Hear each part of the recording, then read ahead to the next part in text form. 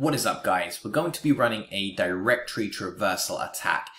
In particular, we're going to be seeing what to do in the case that traversal sequences don't work. Are there any other techniques that we can use? We're going to be using this lab. It's called File Path Traversal. Traversal sequences blocked, but there's an absolute path bypass. So the goal of this lab is to retrieve the contents of the etc password file. And as we fire up the lab, we're going to see what exactly the issue with traversal sequences is.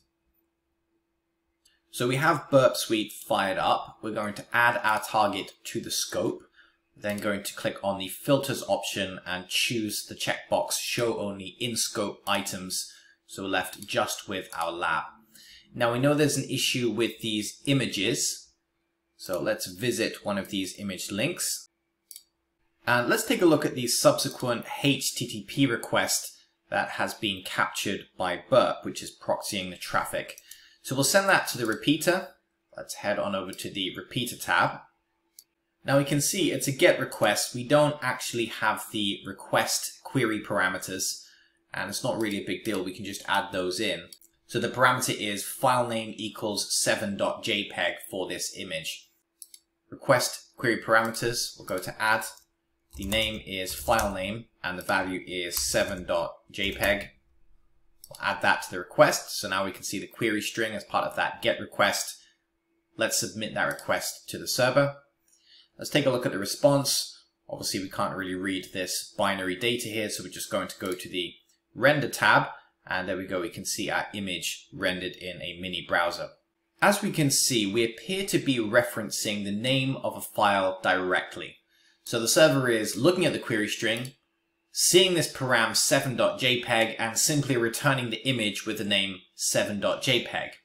So the next obvious question is, which other images can we view by simply changing the name of this file?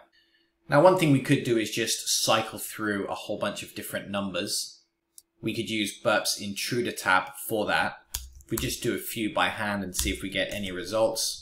So we could just change this value to 10.jpg, for example, apply, send to the backend. You see, we get the message, no such file. Now, I'm sure if we carried on doing this, we would eventually get a match and we would get a file returned from the server.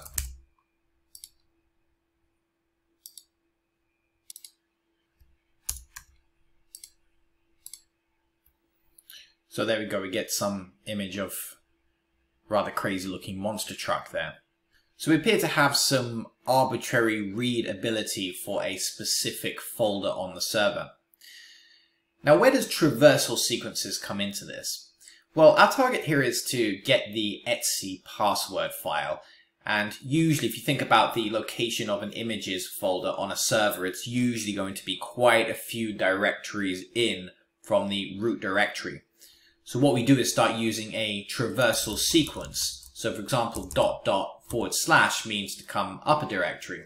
And if memory serves me correctly, we want to go up 3 directories, etc password, assuming the structure is the same as one of the previous labs. So let's submit that request to the backend and we get the response, no such file. Now it turns out that no matter how many directory traversal sequences we input, we're always going to get the response, no such file.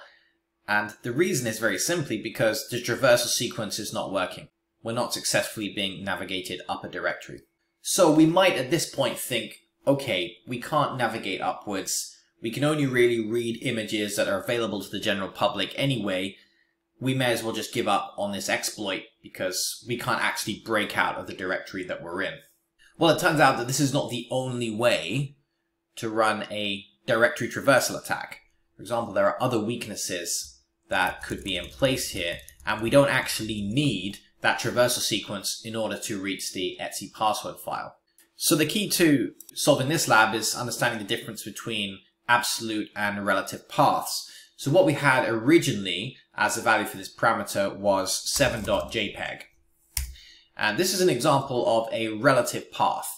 That's because the server is already geared to point to a certain directory. It's already inside this images folder, and it's just looking for the file with the name 7.jpg inside the folder it's already pointed to. That's known as a relative path. An absolute path lists the entire directory all the way from the root directory. And one of the key differences is that an absolute path is going to start with a /. Now, if the system's secure, this shouldn't really work either, but we know in this case that there's going to be a vulnerability with this lab. So let's just navigate directly to etc password. And in terms of the way that Linux file systems generally work, is etc is going to be one of these top level folders. So if it's there, we'll find it with this absolute path. So let's send that request to the backend. Let's have a look at our response. We'll look at it in raw. And if we scroll down, we should recognize this as the contents of etc password. So although usually when we're thinking about directory traversal or file path traversal, we're thinking about those traversal sequences as being a core part of this. But as you can see, it's not the only way that we can find a vulnerability.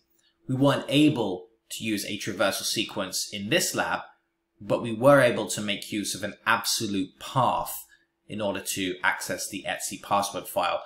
The implication here is we can pretty much access any file on the system. So as you can imagine, this could potentially be a fairly large vulnerability. Well, that's pretty much it. Hope you learned a bit about file path traversal or directory traversal. Thanks very much for watching.